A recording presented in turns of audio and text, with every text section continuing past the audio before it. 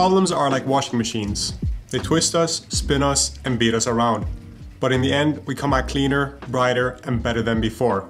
Problems can never be avoided and will always exist. But what if I told you problems are opportunities in disguise? We can control what our problems mean to us by choosing how to think about them and how we view them. In this video, we'll be discussing how to view problems, 5 ways on how to handle them, and why embracing our problems is essential for growth. Hey family, welcome back to the channel. My name's Josef, I'm a doctor from Norway, but that doesn't matter.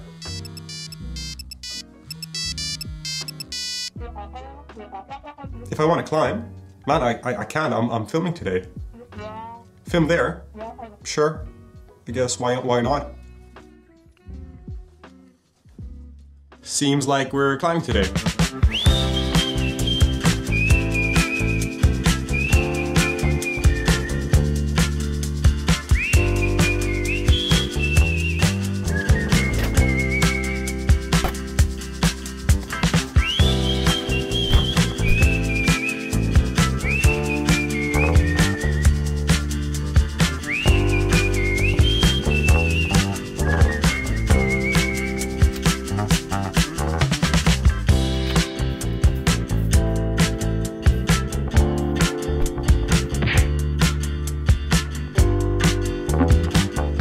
Whether something's a problem or a challenge is all about perspective, right? Yeah.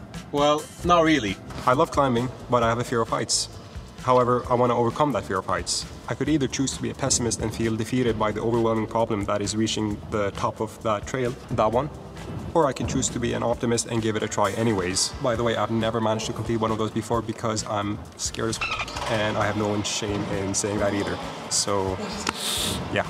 Those who see the situation as a challenge rather than a problem have a psychological advantage. However, the person who questions the nature of the problem has the greatest advantage of all.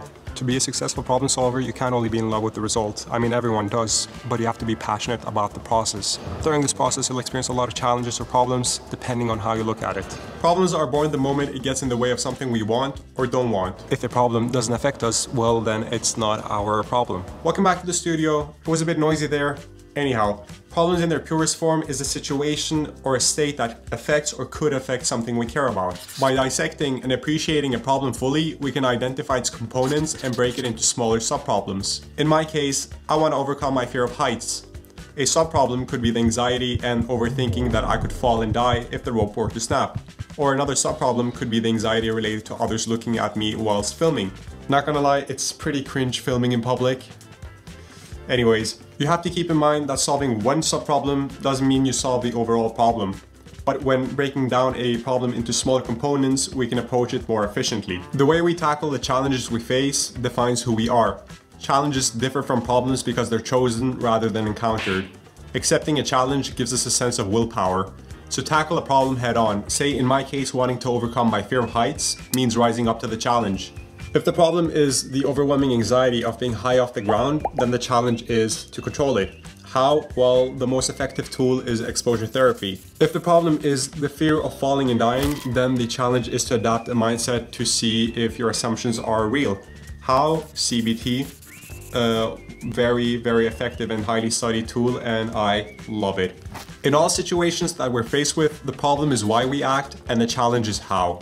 The problem is the situation and the challenge is the response. Trying something new always carries risks, whether it's your time, energy, reputation, whatever the case may be. Once you have your diagnosis set, you focus your resources, meaning your time and energy, into those challenges that lead to your desired goal. Each time you steer off or deviate away from your goal, you'll find yourself exponentially further away from your goal as time passes. The climb to the top is a never-ending upward spiral with new problems always surfing and new processes that you must fall in love with.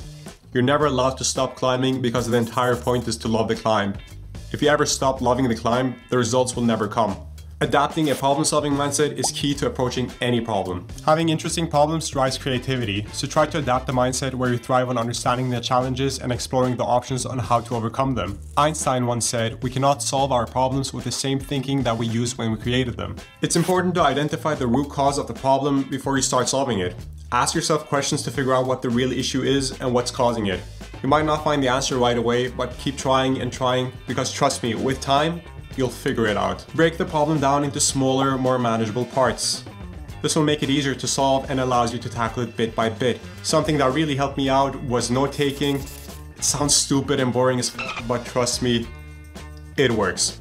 If you're stuck with understanding the problem and seeing the options, do it with others. Talk it out, whether it's with your friends, family, or whoever. Don't be shy. Most people are often very happy to help you out, and they might even appreciate you reaching out to them. It's also a perfect excuse to socialize or work with others. Once you've identified the root cause and dissected the problem, brainstorm some potential solutions. Don't be afraid to think outside the box. When you have found some potential solutions, put them into action whether you think shit or not. Don't wait for the perfect solution or for someone else to solve the problem for you.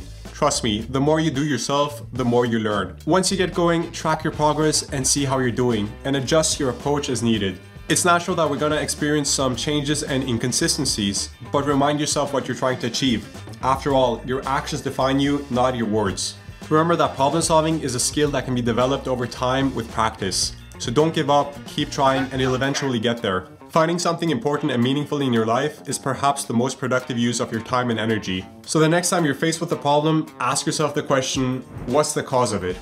And what are the biggest problems I can solve by overcoming the simplest challenge? Sure, problems are difficult, stressful, and they can be painful, but the more you expose yourself to them, the easier it gets. So don't hope for a life without problems, hope for a life with good problems. Problems never stop, they merely get exchanged or upgraded. Be the person you want to be, because the only person standing in between your dreams and goals is yourself. If you found this video helpful or at least enjoyed it, please give it a like, maybe share it with your friends or family. If it's not too much to ask for, why not subscribe and join the family? Anyways, I won't bore you anymore. Take care and have a blessed day. JB signing out. Peace.